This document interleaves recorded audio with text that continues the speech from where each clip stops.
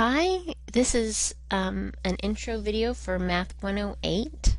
My name is Joanna Boyette. You see my picture there, and we'll meet in person at some point during the semester, hopefully.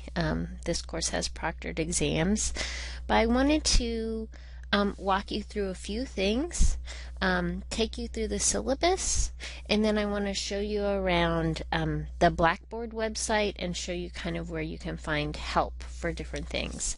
So first, let's talk through the syllabus. One second, let me get this bigger. So the syllabus is posted online. Please print it out. And it has all of the information that you'll need to know or point you to places in Blackboard. Okay, so there's my name. I'm your instructor, Joanna Boyette, and my email here. When emailing me, it really helps if you put which class you're in and include your first and last name. That helps me find you. If you have questions about the assignment, I know which class we're talking about, different things like that are just really helpful to enable me to get back to you quickly. I am in Exploratory Hall Room 4403. And you'll find my office number and also my cell number. I will likely be on campus Tuesdays and Thursdays this spring, and then mostly be working from home other days. So please feel free to call me on my cell phone during those hours if you need something. I do have office hours. In-person office hours Tuesday and Thursday from 1 to 2, and online we'll have office hours from 10 to 11 on Wednesday. I also hold office hours by appointment, so please, if none of those times work for you, don't be discouraged. We can always set up an appointment to talk about whatever is giving you trouble. Okay, in this course, we do talk about basic calculus, and mostly talk about its applications towards business and IT. Okay, this is an online asynchronous course, which means we don't meet at the same time online, except if you want to come to office hours. I use Blackboard, and there are 5 proctored exams, 4 term exams. There are 4 chapters mostly that we cover, so I have an exam over each of those during the semester, and then a final exam. Okay, I do give proctored exams, so you'll see that later on. You need to be able to come, and I have assigned dates and times to campus or find an approved proctoring facility if you're not within driving distance to George Mason. Okay, so if that's you, please contact me early in the semester. Finding a proctoring facility is reasonable, but we need to get started on it. Okay, this course satisfies the quantitative reasoning requirement, and in this course we want to go over basic quantitative reasoning skills, interpreting quantitative information. We want to formulate problems to be able to turn real-world problems into mathematics and solve them, using logical arguments and communicating information effectively. Specifically to do that, we cover a little bit of algebra at the beginning of this semester, and then we talk about the main idea in calculus, or the preliminary idea in calculus, which is derivatives as a method of analyzing change, and then we apply that to applications, and then at the very end we talk a little bit about integrals. Okay, you'll see the book here, Applied Calculus. The book should run you $68 new with an access code. It's a very reasonably priced book. If you prefer, you can buy the access code only, $30 online, to access the ebook and the homework system. You need an access code because we use this XYZ homework system in the course. Okay, you can use a scientific calculator in this course or a TI 83 or 84. You may not on exams use an 89, a 92, or the TI Inspire, and I check calculators pretty carefully on exams. Okay, you do need access to a computer and the internet to take this course. I do post YouTube videos, so high-speed internet access is helpful there. You should be able to access your Blackboard account, and get into our Math 108 course. And in order to communicate with me, you need a GMU email account. I don't respond to emails from other email addresses. Okay. Video lectures are posted in YouTube, and that requires Adobe Flash Player, so please check that out in week 1. I tried it out in a bigger class this past fall, and I didn't have any problems with people accessing YouTube. It's a pretty accessible program for the most part. Okay. Here are the test dates that are required. They're from 6 to 7:30 p.m. on February 20th. March 6th, April 3rd, and April 17th. Okay, I believe those are all Thursday evenings. I try to do it during the week. The final exam is proctored, but the date and time hasn't been set yet by the university, so I'll let you know when that is. Okay, and there's a full class schedule at the last page. Okay, this course is made up of, or the work in this course, there are several things that you need to do each week. Okay, the graded assignments include those 4 tests. Those are 60% overall. We do online work, XYZ, homework checks, and online discussion. That's worth 10%.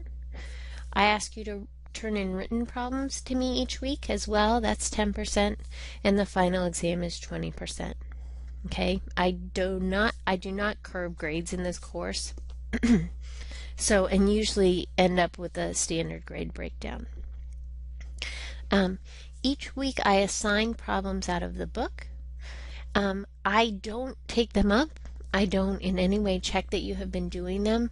You need to do them in order to do well in this course. It is very, very difficult to just study mathematics without practicing it and really grasp the concepts. Okay. So those are the YouTube videos, and that the homework that I assign is the bulk of the work in this course. Okay, each week I give a smaller quiz in XYZ homework. There's information in week 0, and it says start here to sign up, and there's a short video introduction. So you can go through that process. It is computer graded. It's very picky. There's no partial credit.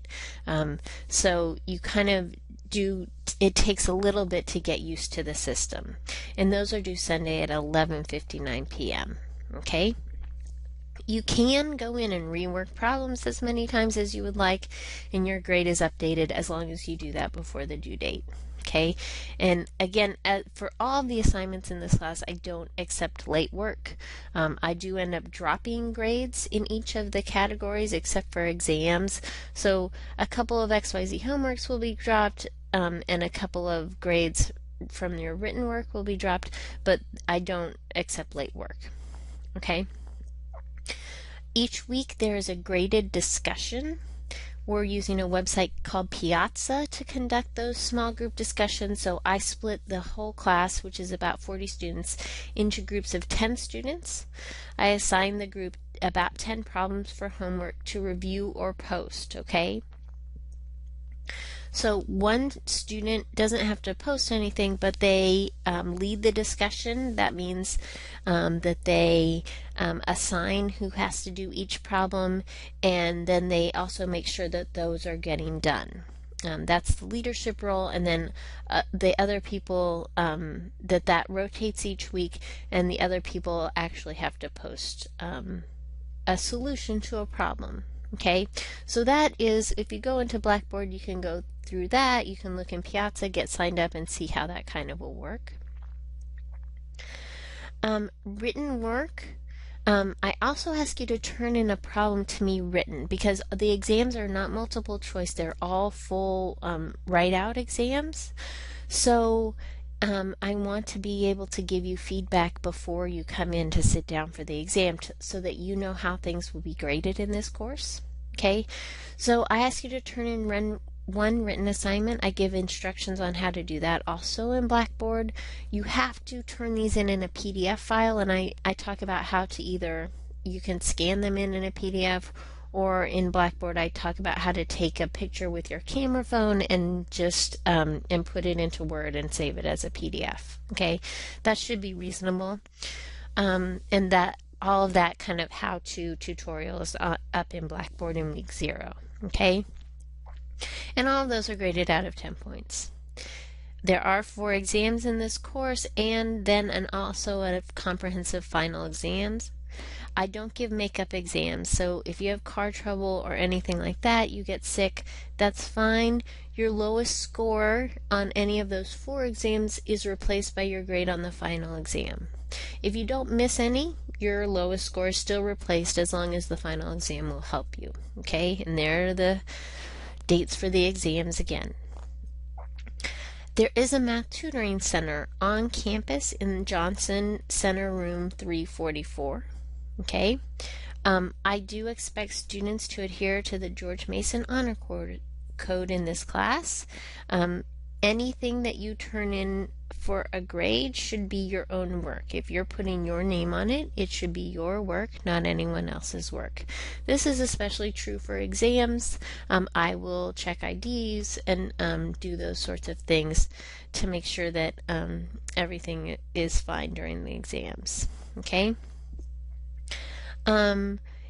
If you have spoken with the Office of Disability Services and have accommodations that need to be met, please let me know. That's not a problem. There are also other services still available for online students through George Mason, counseling and psychological services, and a lot of other offices at the university that can be of help to you if you need anything. So please look into those or let me know and I can look into it. The last page of the syllabus is a course schedule, which hopefully you will print out and keep with you. Weeks run from Monday to Sunday in this course, and each week contains the following. Number 1, ungraded assignments. Okay, watch the video lectures and work the homework problems listed. Those are both ungraded. I don't keep track if you do them or not, and you don't get any sort of grade points for doing them. The graded assignments every single week is a discussion in Piazza, there is an XYZ homework every week, and there is written work every week. Okay, those 3 things need to be turned in every single week, and they will be graded. Okay, so here are kind of the dates. Get ready for class introduction and review, and then you'll see here this last column tells you the test dates. Okay, so you'll see how we're kind of moving through the material. Chapter 1, Chapter 2, 3, 4, and 5. Okay, so this is the basic syllabus. Let me know if you have any questions about that. Let me go over. I want to also take you through Blackboard. So let me switch over real quick. This is the Blackboard shell. This is what you should see right now when you come in. Welcome. And let me switch to student mode so you can see it how I do. Or I can see it how you do. So you'll see in almost all the weeks, this is week 0. Start here. You'll see links here to go to the next section. So how to do well in an online course. I give you tips there. Check the technology that you might need. The technology requirements in this course are actually very, very minimal. So how to sign up for XYZ homework. It goes through that. I give a video introduction to XYZ homework. How to sign up for Piazza. So there's a lot in this week 0. Here's the Piazza. Here's a video on kind of posting and doing some examples. I also have a PDF for posting, kind of shortcuts and some tips on what makes a good post. And then you'll see the grading rubric below. Okay. Then instructions for the written work. So you see all of these kind of instructions in week 0 so that you know what's going on. Here's the assignment. There's a lot here, but honestly, if you're familiar with creating PDFs, that should not be that big a deal. And then I have also posted a practice week 0 written work. It's ungraded, But if you want to make sure that you're able to post a PDF file and upload it to Blackboard, I don't accept those via email, but you have to upload them to Blackboard. If you want to practice, here it is in week 0. It's just a practice assignment so you can make sure that you're familiar with that process. Okay? In general, you will probably, after the first week, you'll land, oh, let me go back here. So here in week 0, I just want to also point out, there are these links to XYZ Homework Piazza, and here's the link to my online office hours if you want to get there. So on Wednesdays, that's from 10 to 11. This would be the link that you click on. But if you want to get to a Piazza to do the discussion, there's that link. Here's the link for XYZ Homework, okay? After week 0, you will land, this will be the main landing page for the course, and then each week looks very similar. So here it starts again. I have this list of things for you to go through. The week 1 overview, it talks about what you need to do this week. Watch the video lectures, do the homework problems, and then here are the graded assignments. Do the weekly discussion, do the week 1 quiz in XYZ, and complete the written assignment. Okay, that's the same 3 things you'll have to do each week. So in order to do this weekly discussion, you have to go out to Piazza here. To do the XYZ homework, you have to go to XYZ homework. The written assignment is listed, if you see here, the last one link in this list. Okay, but otherwise these are all the work and the material that I have posted for you. For example, here the first thing we'll review is on exponents. This is a mini lecture on exponents. It's just 10 minutes long, and then a few problems for you to work here in this handout. Okay, there's an ebook link. There's not that much in your book about exponents, but through the XYZ website, there's another kind of link to some material, and then also some example problems there. So with more information. Okay, so in each one of these, you kind of usually have a mini lecture. The one on radicals is 15 minutes, and then some problems for you to work. The one on polynomials is 9 minutes. But you kind of get an idea of how much there is to do. And then lastly, this you will be doing in week 1 the XYZ homework. You need to do the Piazza discussion as well. And here, turn in this written problem. Okay? Okay, so hopefully I want you guys to get started, especially on the week 0 stuff, and make sure that we get any kind of administrative questions out of the way before the semester starts. And that way we'll be ready to actually talk about the mathematics when the semester begins. It should be a really great semester, but let me know if you have any questions.